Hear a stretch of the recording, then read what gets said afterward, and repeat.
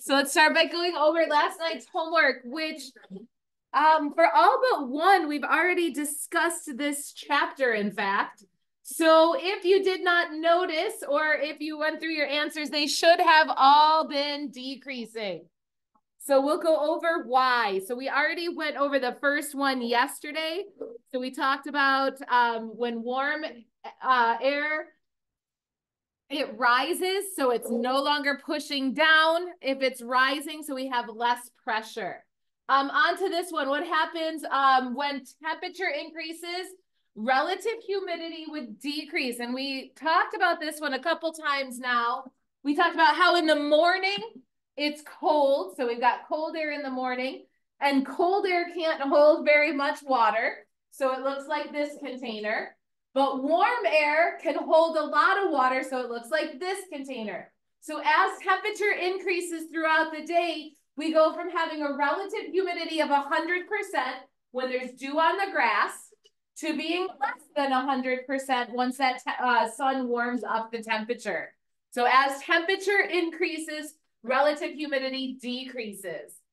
Then we were down here to the third one. As temperature increases, density decreases. We've talked about this since the beginning of the year, that warm air, that molecules spread out, so they are not tightly packed, so they are less dense. The only one that we have not talked about is this one that says, as altitude increases, water vapor decreases. So as you go higher in the sky, there will be less water. And the reason for that is because as you go higher in the sky, what happens to temperature?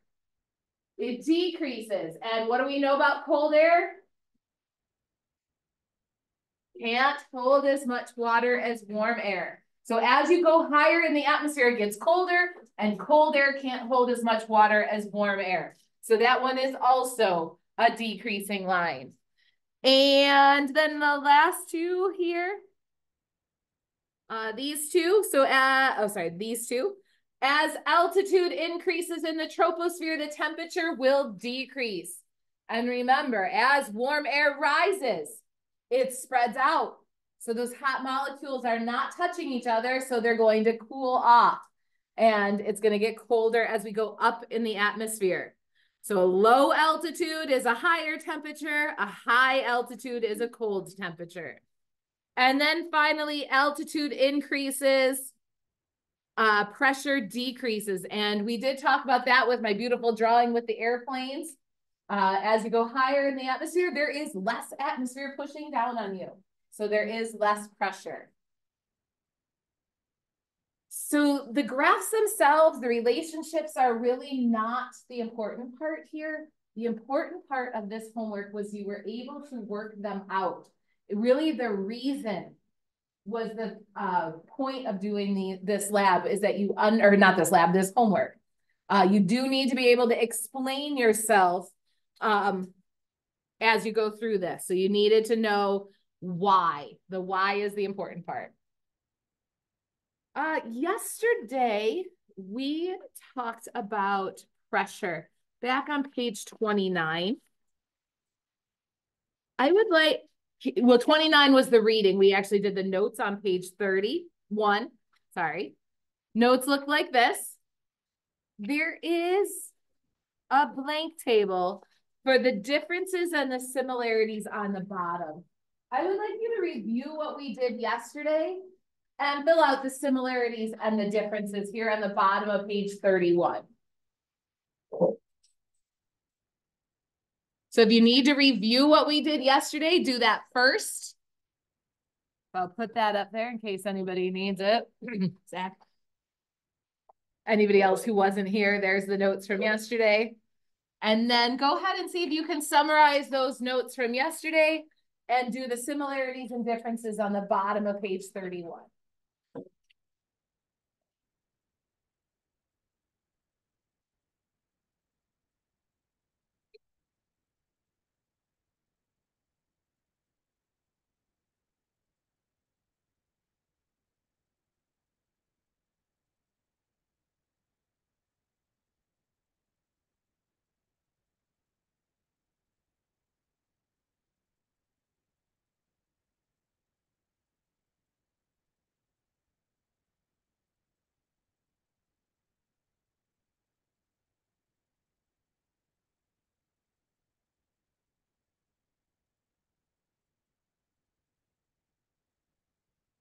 Again, you're just reviewing what we did yesterday and filling out the similarities and the differences on the bottom of this page.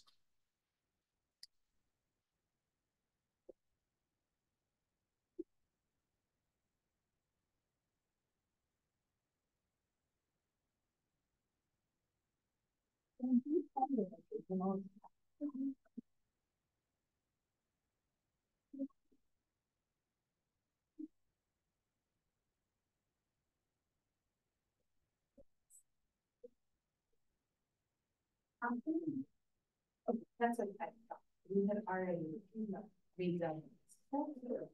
This is the retake here. Oh, no, because I messed up. Okay, that's why. All right, so yeah, we had actually already done because the original balance, then in the grade book I put 7. I knew we had already had this conversation.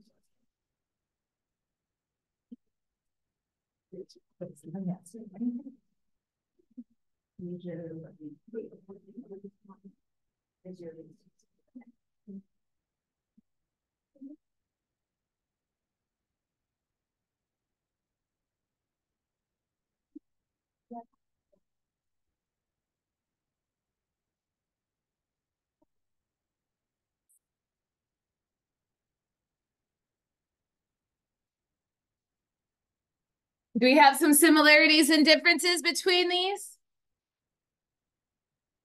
Let's start with some differences. What could we fill in here for the differences for a high pressure? What's a huge difference with high pressure?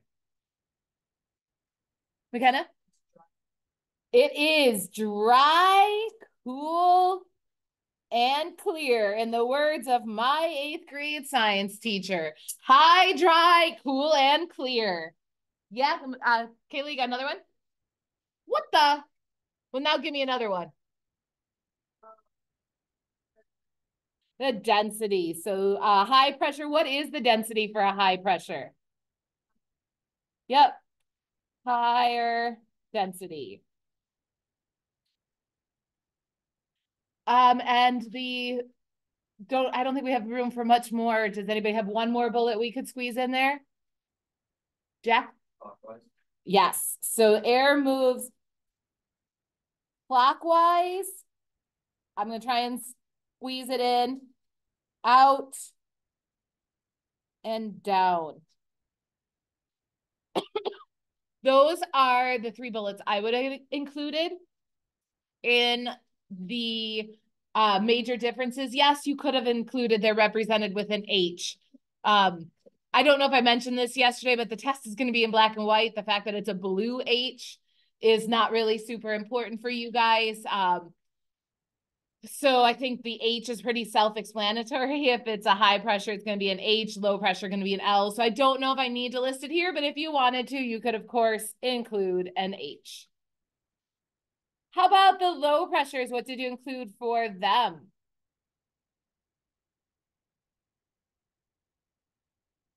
Cool. Well,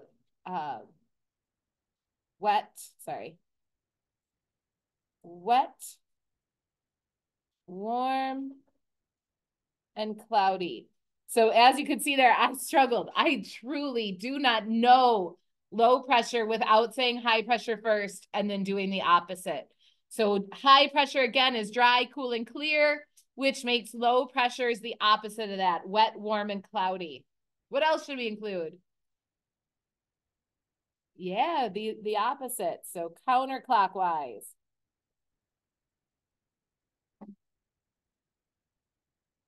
Counterclockwise, in and up.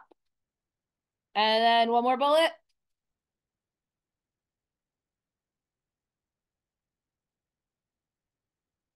Okay, thank you. Wow, some people are in wait. Low density. Did you find any similarities? Yeah, Madison. They do spiral, so wind always spirals. It doesn't just blow in straight lines. That's, by the way, due to the fact that the Earth is spinning. Any other similarities? No? Did you guys leave them all blank? You fell asleep. Okay, that's great. What do they all control? They do kind of control the wind. We already talked about the wind. Guys, the weather. Both control or affect the weather.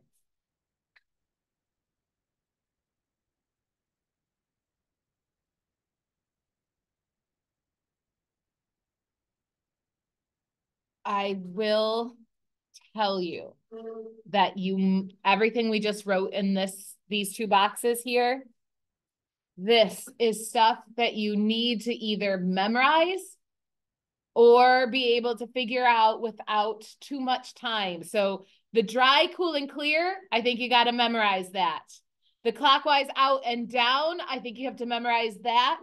I do think with high pressure, with high density, you can kind of remember that because you should already know that when things are more dense, they sink.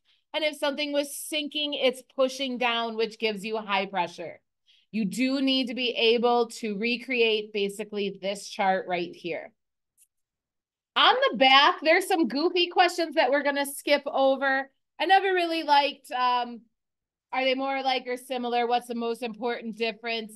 But I do like this picture here. I have a color copy of it on my PowerPoint. Let me pull it up. That might help.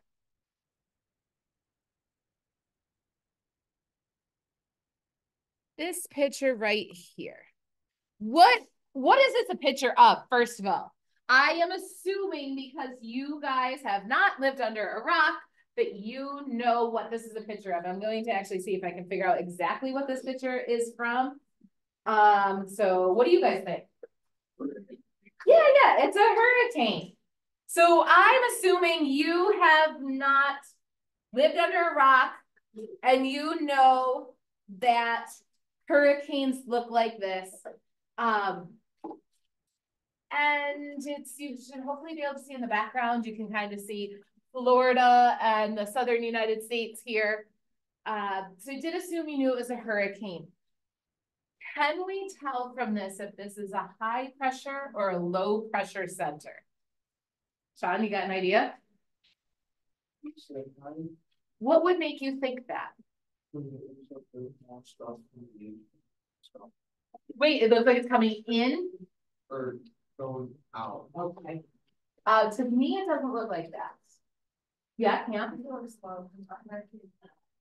Okay, so that's one thing to talk about. What is the conditions? They're wet. What else do you see a whole bunch of? Okay. It is in warm places. Clouds.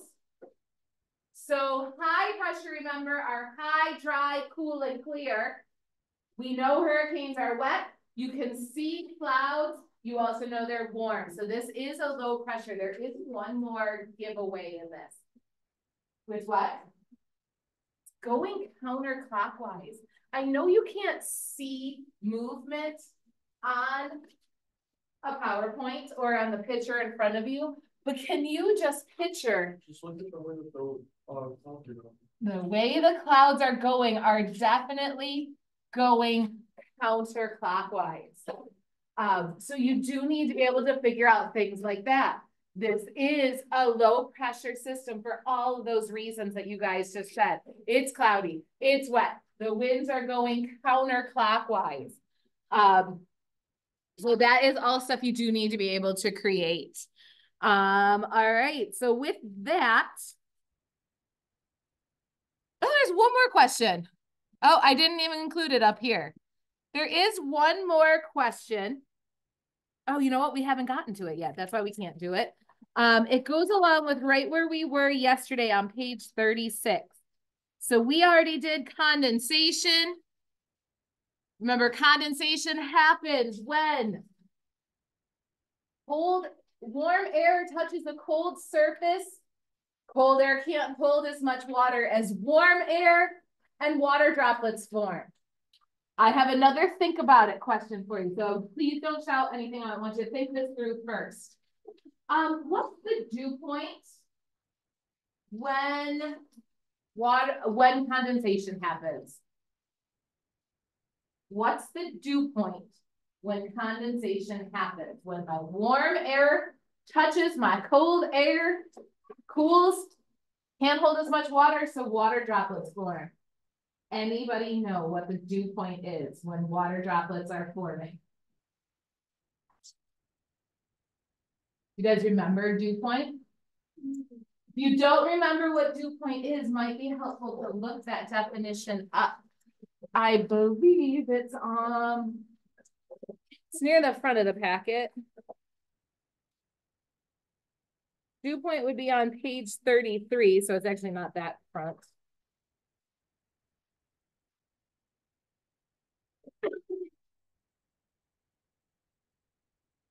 The dew point is the temperature at which water droplets form.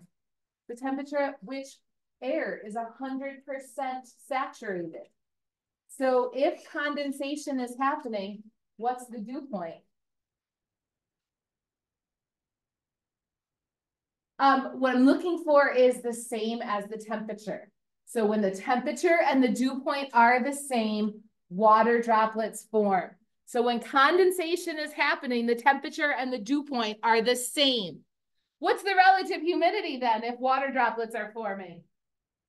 100%, good. So when water droplets are forming, it means the air is all filled up with water, can't hold anymore. So it must be 100%.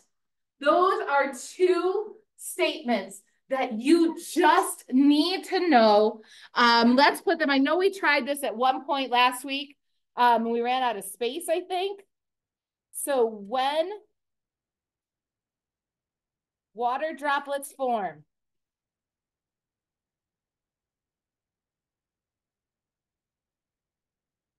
we know, if I do RH, is that good enough for you guys for relative humidity? What's the relative humidity if water droplets are forming? Okay, so water droplets are forming, so relative humidity is 100%. And is dP good enough for dew point? What's the dew point if relative humidity is 100%, water droplets are forming? Dew point is equal to the temperature. Those two statements right there at the top. So when water droplets form, relative humidity is 100% and dew point is equal to the temperature. So look outside right this moment. What should the relative humidity be right now? Should be 100%.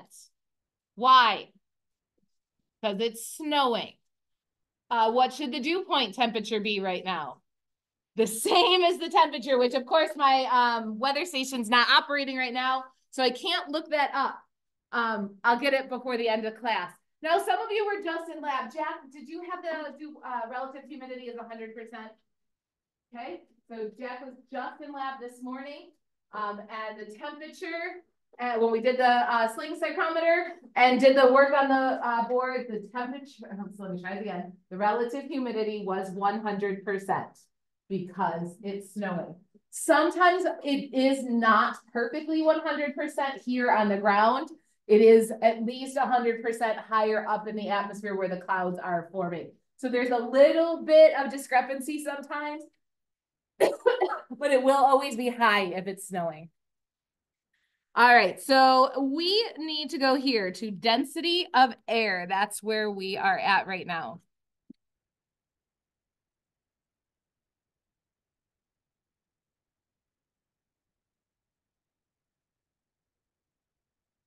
That's condensation. Density of air. We remember this. This is review, but I want to put it in your notes because this is something that people forget. We've talked about it over and over. Warm air rises. Why? Because it's less dense. Cold air sinks because it's more dense. I have mentioned this at least a dozen times this chapter. It is something you need to remember. There's a vocab word for this process. Anybody remember what it's called? No. Convection. So if you did not know that this is convection, please add it in big, bold, highlighted letters.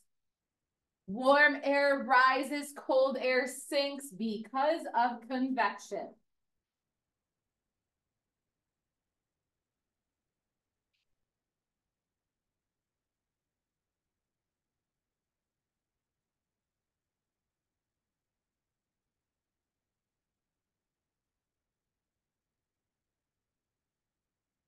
Convection, without convection, we'd have no weather. It wouldn't happen. So convection controls weather.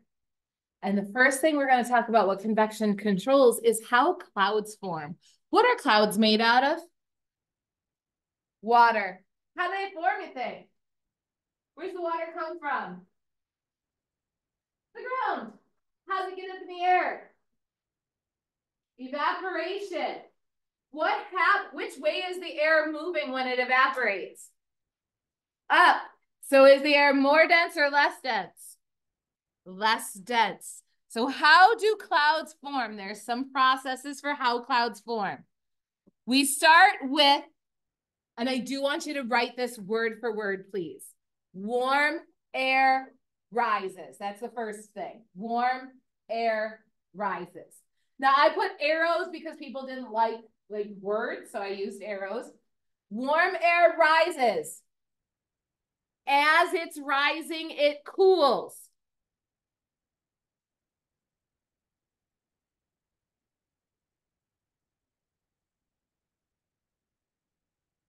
The warm air rises. As it's rising, it cools. If it cools so much that it hits its dew point, so the next bullet is air hits its dew point.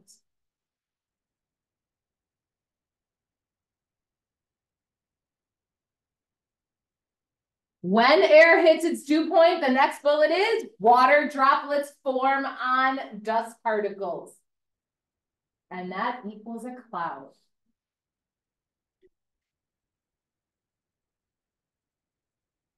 So still really nothing mind-blowing, no huge science going on there. We know warm air rises because it's less dense.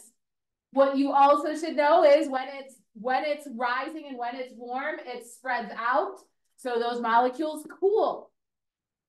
We just talked about if it hits its dew point, water droplets form. Water droplets are nothing, a cloud is nothing but water droplets. You can say this process easier though. And this is called adiabatic cooling. That's another vocab word. That's a new bullet, new word.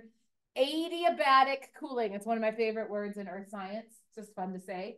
Adiabatic. A-D-I-A-B-A-T-I-C.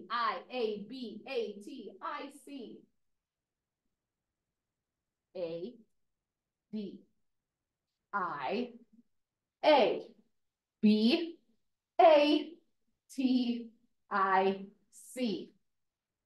Don't ask me to spell it again. Adiabatic cooling. That is a fancy word for air cools as it rises. So we could have shortened this whole sentence up here by saying adiabatic cooling, air hits its dew point, water droplets form cloud. So adiabatic cooling is just the fancy word for air cools as it rises. And that's how a cloud forms. I have a little, just a reminder of what dew point is. So that's twice. In our notes, I've had you write the definition of dew point. You need to remember this, that it's the temperature at which water droplets form.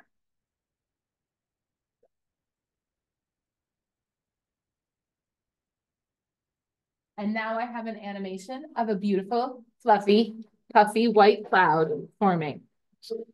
Ready for it? Okay. What's happening here? So let's start from the beginning, which is right here. What's happening to begin with? Air is rising. What happens as it rises? Cools. Hits its dew point. Boom, water droplets form. Warms, rises, cools, hits its dew point. Bam, water droplets form. over and over and over again. So the clouds get too heavy, it rains, blah, blah, blah, blah, blah. You've got clouds and rain. Warm air rises, cools, hits its dew point, water droplets form. Done. You do need to remember that process. It's also a question on the lab. Hopefully people got that one right. If you need to fix them, if you already did it, you can do that on tomorrow.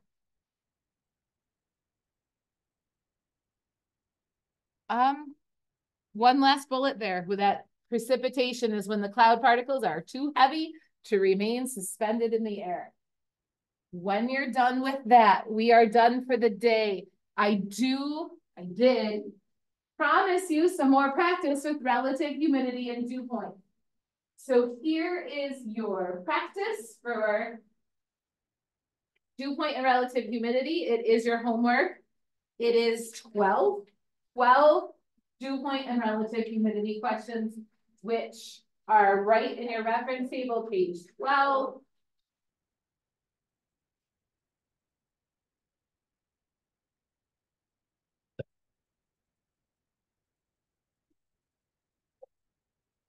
So I do want you working on this. You have 10 minutes. You have 12 questions in 10 minutes. I want you working on it now, though. So if you have any questions that you can ask me.